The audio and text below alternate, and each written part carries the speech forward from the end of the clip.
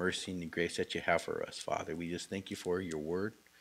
Thank you, Lord, that you've loved us enough, Father, just to be able to give us your word, Lord, to tell us how much you love us, Father. And we just pray that you'd open our ears and our hearts tonight, Lord, to hear what you have to say to each one of us, Lord. That your Holy Spirit would minister to us, Father, and that your word would come alive, Lord. We just ask that you'd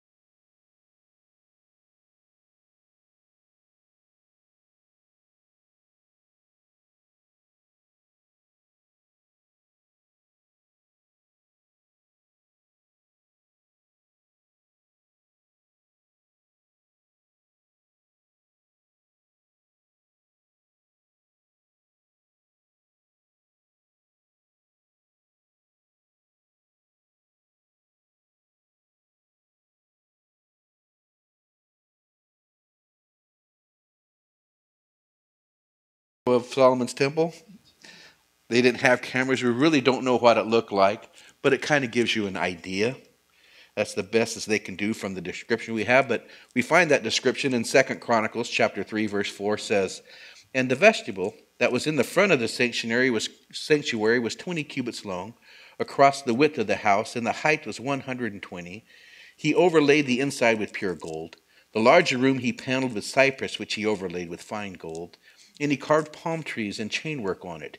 And he decorated the house with precious stones for beauty, and the gold was gold from Parvaim. He also overlaid the house, the beams and the doorpost, its walls and its doors with gold. And he carved cherubim on its walls. And he made the most holy place. Its length was according to the width of the house, 20 cubits, and its width 20 cubits. And he overlaid it with 600 talents of fine gold." He continues on in 2 Chronicles, chapter 3, verse 14. He says, "And he made the veil," this is the veil of the temple, blue, purple, crimson, and fine linen, and wove cherubim into it." And in verse 15, he says, "He also made in front of the temple 2 pillars, 35 cubits high." Now, a cubit is roughly the length, what, from my elbow to my tip of my finger? 1.5 feet. So 35 cubits high, if I do the math real quick, is roughly 50 feet high.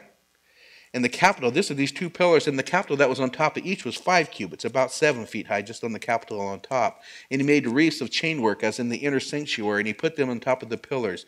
And he made 100 pomegranates and put them on the wreaths of the chainwork. These pillars were so amazing that they actually named the 2 pillars. The one on the right-hand side they named Joachim, and the one on the left-hand side they named Boaz. It was an amazing building. It was built by the finest craftsmen known to man at that time. It was one of the wonders of the world. And these guys who remember how it used to be, a building worthy to reflect the glory of God, now see some studs and rafters going up on a foundation that is surrounded by ruins. And in their minds, they know it will never be the same. In their minds, it's just a shadow of what was once the amazing temple of God. Guys, life can be discouraging sometimes.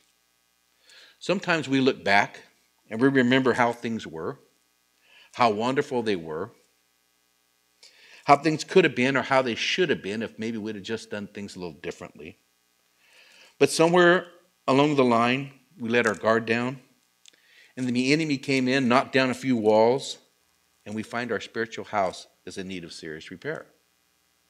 And as we look at the amount of damage that had been taking place in our life, the amount of damage that the enemy has done, we consider the work ahead and what it will take to repair the damage, and we realize that on our own, there's no way that we can restore what has been destroyed back to its original state.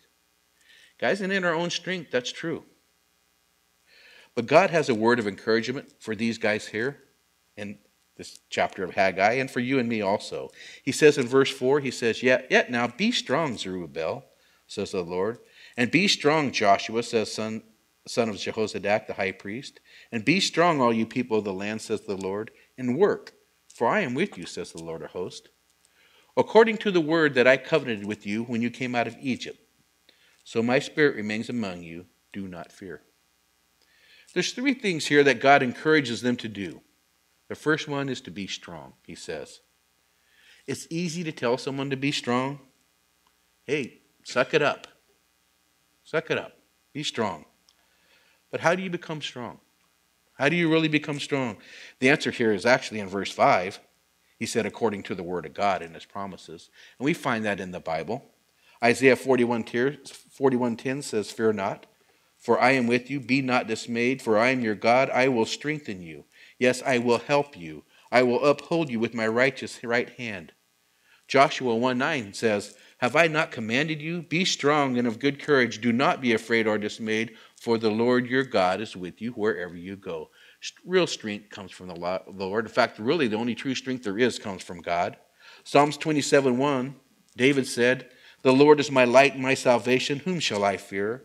The Lord is the strength of my life. Of whom shall I be afraid? The Hebrew word for strong is shazak, and it means literally to fasten upon. And when you see that task ahead is overwhelming, bring God into the picture, fasten upon him, be strong. That's how you become strong in the Lord. You will succeed. Philippians 4:13 says, I can do all things through Christ who strengthens me. Now, the second thing God tells him to do is to work. The Hebrew word for work just means literally to do, to accomplish, to do something. See, first you have to have the faith to grab hold of God and know that he will strengthen you, but you don't stop there. You need to do something. See, you can have all the faith in the world, but if you don't do that work that God has told you to do, if you don't step forward and do, your faith is of no benefit to you. James 2:20 says, But do you want to know, O foolish man, that faith without works is dead? See, you have to step forward. And thirdly, you have to do it without fear, he says. That means to do it in faith. Now, I've heard the argument, and I'm sure that many of you have heard it also, that the opposite thing of faith is fear. Fear is the opposite of faith. So if you do it without fear, it means you do it in faith. I don't know if that's true or not. I know some say the opposite of fear is love. But I do know this. Fear and faith, they don't coexist. We see that when Jesus was in the boat during the storm, when it was getting real stormy and the apostles were becoming afraid. And they asked Jesus. Jesus had to calm the waves for them, but they were afraid. And Jesus said to them in Mark 4:40, he says, Why are you so fearful? How is it that you have no faith? See, we do know that faith can eliminate fear, but what was interesting with these guys, these apostles, as soon as he calmed the waves, they feared him exceedingly. I thought that was kind of funny because he calmed the waves. But whether or not fear is the opposite of faith or love is, I do know that if you're strong in the Lord, if you have a firm hold on him, you won't have fear. Because 1 John 4:8 says, He who does not love does not know God, for God is love. So we know that God is love. And 1 John 4:18 says, For there is no fear in love, but perfect love casts out fear. So to effectively build on the foundation that God has laid in your heart, draw close to him, obey his word, step forward in faith. That's a recipe for success. Verse 6 says, For thus says the Lord of hosts, Once more it is a little while, I will shake heaven and earth, the sea and dry land, and I will shake all nations, and they shall come to the desire of all nations, and I will fill this temple with glory, says the Lord of hosts. The silver is mine, the gold is mine, says the Lord of hosts. The glory of this latter temple shall be greater than the former, says the Lord of hosts. And in this place I will give peace, says the Lord of hosts. See, God continues to encourage them to keep on doing the work that he's called them to do by giving them a promise of what is to come, of what the end result of this temple will be. He's already told them that he will strengthen them and always be with them if they just follow and obey. And now he gives them a promise of what is to come concerning the temple. And even though it's going to be hard for them to imagine, God tells them that the temple that they are building on will be filled with glory. He says, "For I will fill this temple with glory."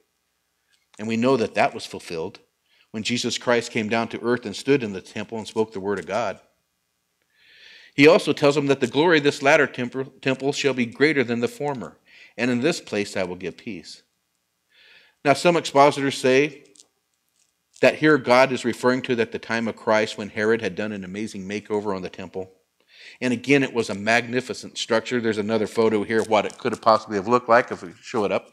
We don't know if that's what it looks like or not, but we do know that Herod went all out to try to make it look more amazing than even Solomon's temple. And we know that the glory was even greater than the former of Solomon's temple, and that this prophecy was fulfilled when Christ, the King of Peace, stood in that very temple. While it's true that Herod's temple was amazing, and that this prophecy could have been fulfilled, this prophecy is actually pointing to a time to come also, when Jesus returns again and he sets up his kingdom in the temple of Jerusalem to reign on this earth. And there's a couple of things that point to that. God says, "I will shake heaven and earth and the sea and dry land, and I will shake all nations." This refers to the end of time when Christ returns and the ungodly things of the world will be removed. The only place we see this verse here in Haggai in the New Testament being spoke of is in Hebrews, where the author in Hebrews is speaking of Christ setting up the kingdom of God on earth.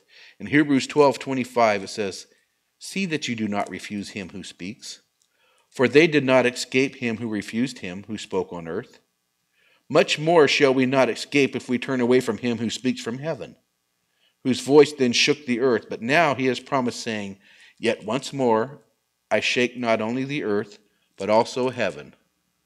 Now this "yet once more" indicates the removal of those things that are being shaken, as of things that are made, that the things which cannot be shaken may remain. Therefore, since we are receiving a kingdom which cannot be shaken, let us have grace by which we may serve God acceptably with reverence and godly fear, for our God is a consuming fire.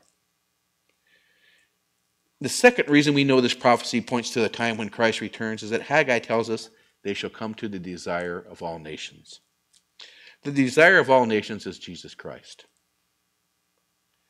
And the world shall come to him, to the latter temple, to worship him. Since this hasn't happened yet, we know it's a futuristic prophecy. And Haggai also says that the glory of the latter temple would be greater than the former. And while Herod's temple may have been greater than Solomon's, the word latter here, akaron, in Hebrew literally means last. And the last temple in Jerusalem on this earth will be the one that Christ rules and reigns in during the millennial period. And God says that he will give that place peace. And that's never happened yet either. So we know it's a futuristic prophecy. See, these people working on the temple here had something amazing to look forward to. But we talked last week about the temple that God's building in our lives, the foundation that God has laid in our lives. And as we build on the foundation in our own lives, to us, we could look at someone like Billy Graham or Chuck Smith or whoever you want to single out or what God's done in their life. You might look back at your own life and think, as a temple of God, I look pretty pathetic. I look pretty pathetic. But instead of getting discouraged, grab hold of God. Grab hold of God, keep building, have faith in the outcome.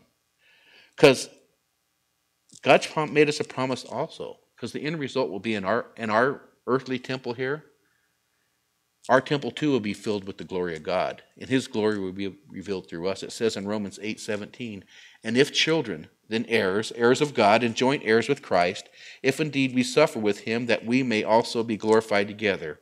For I consider that the sufferings of this present time are not worthy to be compared with the glory which shall be revealed in us." There'll become a time when the glory of God will shine through each one of us. Verse 10 says, "And on the 24th day of the 9th month, in the 2nd year of Darius, the word of the Lord came by Haggai the prophet, saying, Thus saith the Lord of hosts, Ask now the priest concerning the law, saying, The word of the Lord comes to Haggai." See, he said this when he said the, excuse me, "Ask now the priest concerning the law." So this word of the Lord comes to Haggai again on December 18th, 520 BC. It's roughly 2 months after his last prophecy we just read. They've been working on the temple now for about 3 months, and the building seems to be going well. The people seem to have turned back to God. They listened to the prophet Haggai, and they heeded the word of God. And they've turned back to building the house of God, and now Haggai has a message from God to the priests, the spiritual leaders of Jerusalem. He says in verse 12, he says, "If one bear holy flesh in the skirt of his garment, and with his skirt do touch bread or pottage or wine or oil or any meat, shall it be holy?" And the priests answered and said, "No." See, these priests were constantly considering and expounding on the law. They knew the ins and the outs. And God, through Haggai, he asked them a question concerning the law. See, the priests, they would partake of sin offerings after they had been sacrificed and offered up to God. And the law said that the meat was holy. And that the priest, that they were allowed to partake of this meat. In Leviticus 6:25, it says, "Speak unto Aaron and his sons, saying, This is the law of the sin offering.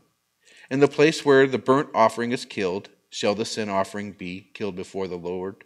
It is most holy. The priest that offereth for sin shall eat it, and in the holy place shall it be eaten, in the court of the tabernacle of the congregation." So God asked them, and I'm going to paraphrase here, if you're carrying the holy meat, if you're carrying a ribeye roast in your garment, and it comes from the sacrifice, and it bumps into a loaf of bread, or some baked potatoes, or some oil, or some pork chops. No, I take that back. Lamb chops. Since the ribeye is considered holy, does it make whatever it touches holy? Easy question for these guys. No. No matter how you try, man can't impart holiness by touch. If the Pope blesses you, it doesn't make you holy.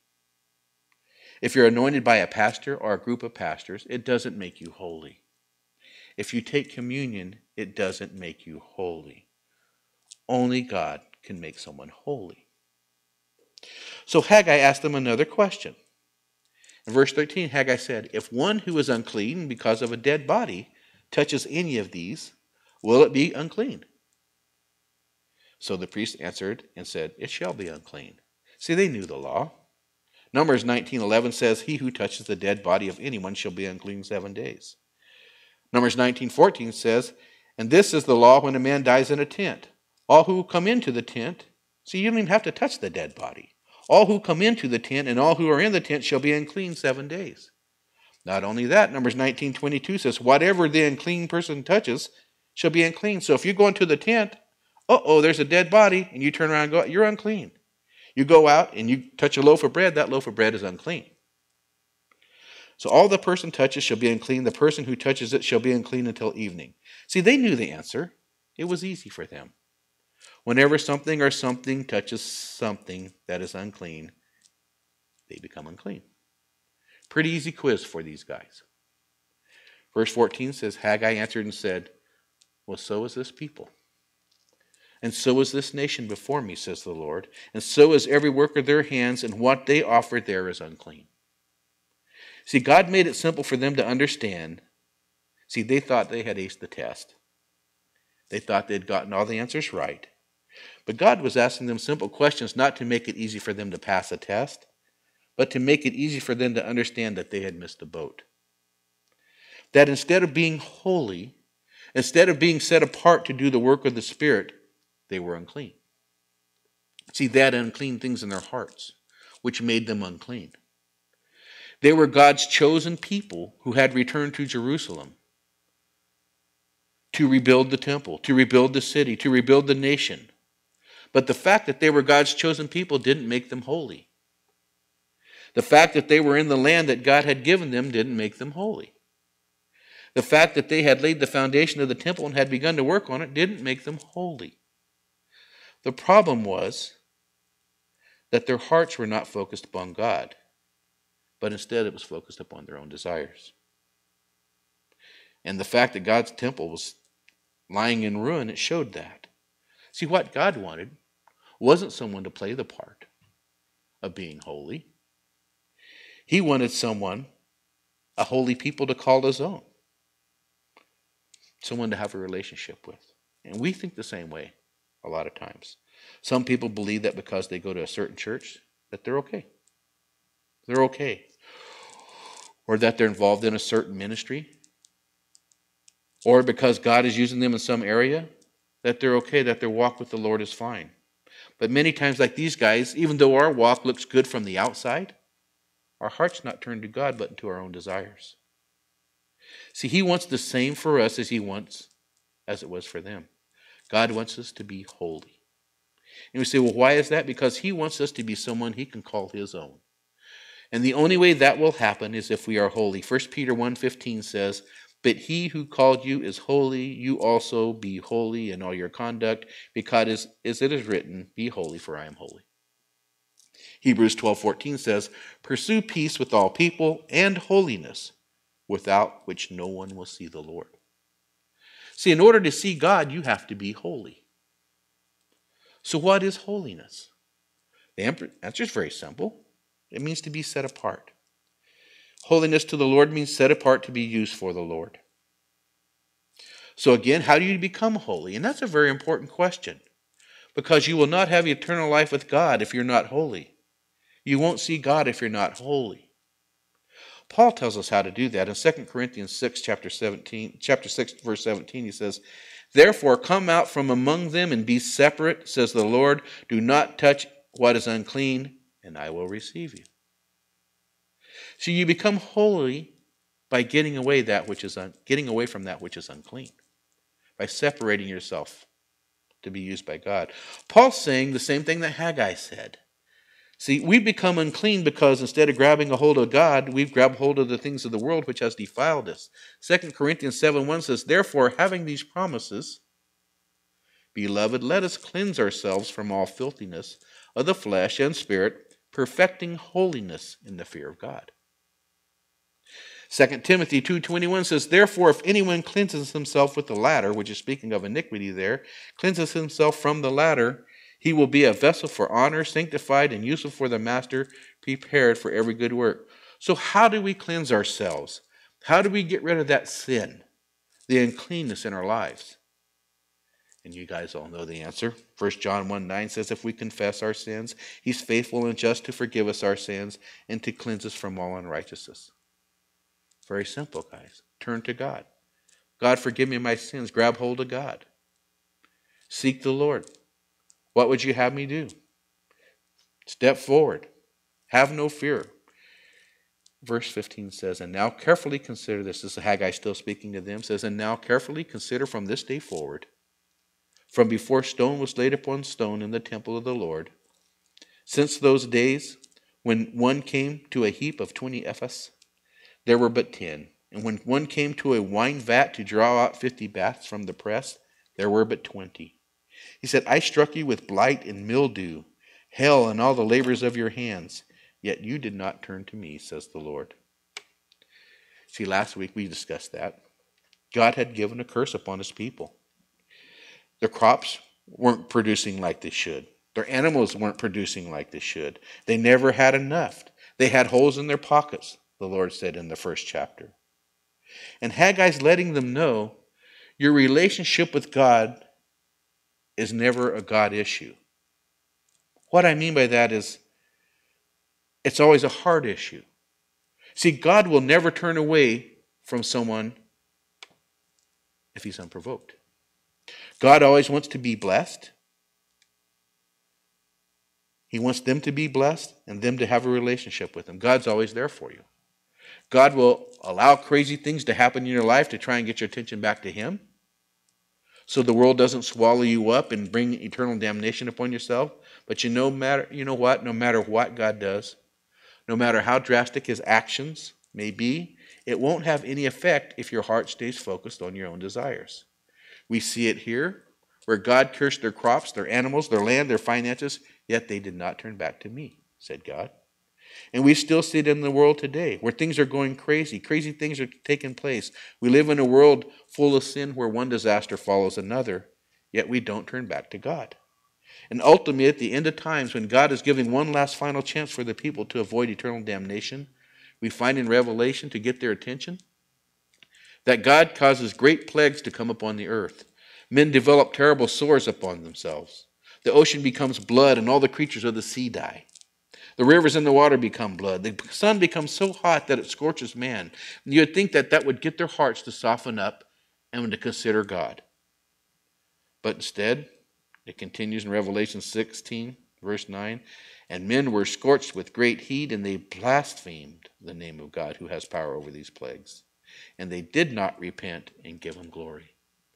So God gives them even more. He said, then the fifth angel poured out his bowl on the throne of the beast, and his kingdom became full of darkness, and they gnawed their tongues because of the pain. You would think this would get them to turn back to God. But instead, they blasphemed the God of heaven because of their pains and their sores, and they did not repent of their deeds.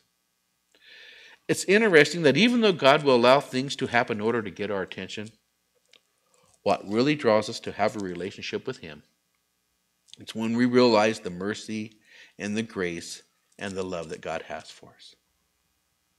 Romans 2:4 says, or do you despise the riches of his goodness, forbearance, and longsuffering, not knowing that the goodness of God leads you to repentance?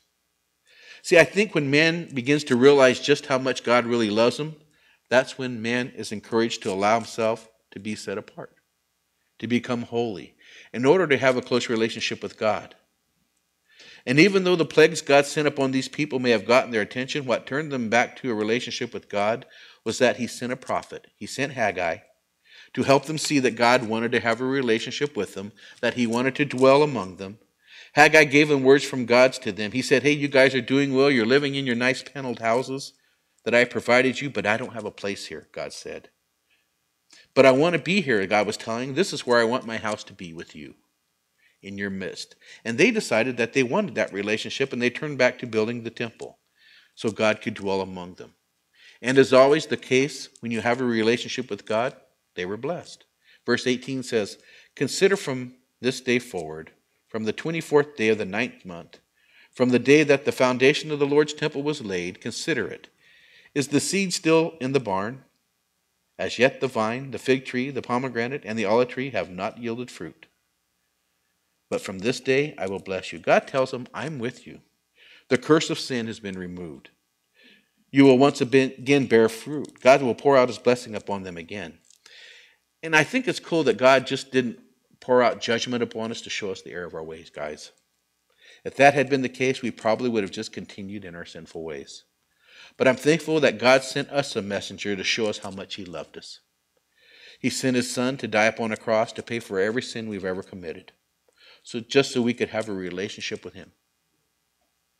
So we can have eternal life with him. And I think that when man comes to the realization of what Christ did for us and the love that he has for us, that if that doesn't bring someone to repentance, to holiness, to be set apart, to have a relationship with the creator of all things, I don't think anything will, guys. Haggai has one more message from God, and it comes on the same day in our calendar, December 18th, 520 BC. And it's a personal message to Zerubbabel, the governor of Judah. Verse 20 says, and again the word of the Lord came to Haggai on the 24th day of the month, saying, speak to Zerubbabel, governor of Judah, saying, I will shake heaven and earth. I will overthrow the throne of kingdoms. I will destroy the strength of the Gentile kingdoms. I will overthrow the chariots and those who ride in them. The horses and their riders shall come down, every one by the sword of his brother. And that day, says the Lord of hosts, I will make you, Zerubbabel, my servant, the son of Shealtiel, says the Lord, and will make you like a signet ring, for I have chosen you, says the Lord of hosts. Now God calls Zerubbabel his servant.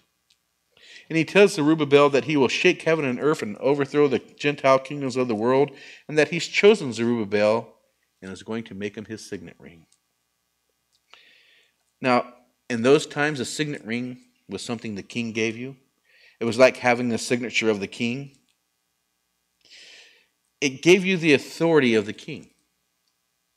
See, if you had the signet ring of the king, you were the voice of the king. You were the will of the king. Whatever command you gave was the same as if the king had given it. And if someone took action against the person having the king's signet ring, you took action against the king himself. God's giving Zerubbabel the authority, not of a king, but of himself, of God. And I thought, wow, that's pretty incredible. And after reading this, you might really expect a whole lot from Zerubbabel from this point. Except when you read the Bible, all you find out about Zerubbabel is that he led the captives back to Jerusalem, which we already knew.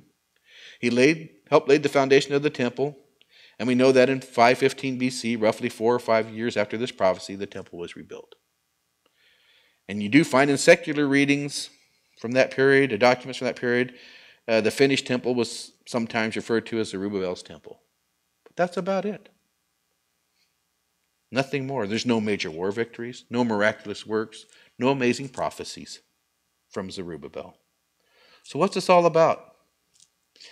Now in Hebrew prose, many times people are referred to by someone, usually a famous person, in their lineage.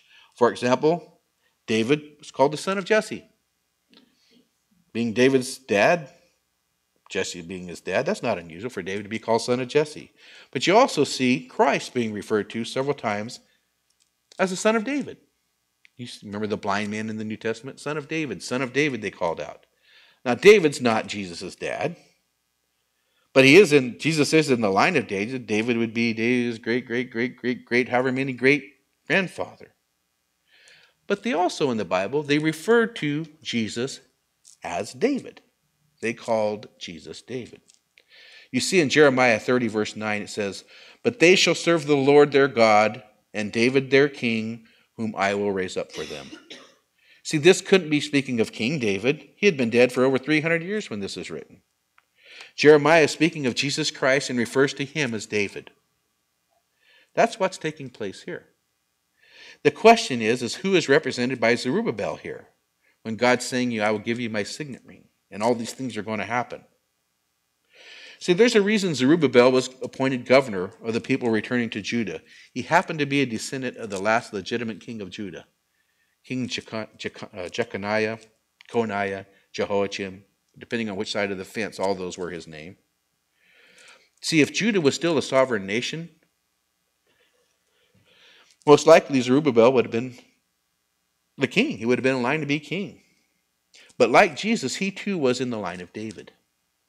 But what makes it really interesting is Matthew 1, chapter 1, and Luke chapter 3 both give the lineage of Jesus Christ. Matthew follows the lineage from Abraham to Joseph, which is Jesus' legal father. And Luke follows the lineage from Adam all the way to Mary, Jesus' biological mother. Both of those lines from Mary and Joseph, they pass through Abraham. Both lines pass through David. But it just so happens that Zerubbabel, the last descendant of a king in the lineage of Christ, that both of these lines passed through. And this was the last time that happened in that lineage, the last person that both of them passed through. See, this prophecy here in Haggai is an end times prophecy that points to Jesus Christ, who is the only one who has the authority to wear the signet ring of God. And again, as earlier in the chapter, it points to a time the Messiah will come and rule and reign on the earth, and all will be brought under the subjection of Jesus Christ. But guys, the question is this. We're building on a temple. God's called us to be holy. He's called us to be set aside to do his work. See, we look at the work we do in our lives, and sometimes we're very disappointed. But see, God can take that and do amazing things, because at the end, we're going to rule and reign with Jesus Christ. That's bizarre. That's bizarre. Let's pray. Heavenly Father, Lord, we thank you for your word. We thank you for your love. Again, we thank you for your mercy and your grace, Lord. I just pray, Lord, you'd bless every one of us here, Lord, that you would encourage us in our walk, Father. Encourage us, Lord, to truly be set apart, to be used by you, Father, to put you in the center of everything that we do, Lord, to allow you to lead and direct and guide us, Father. I pray for a blessing upon us all, Father, and I thank you again. We ask it through your Son, Jesus. Amen.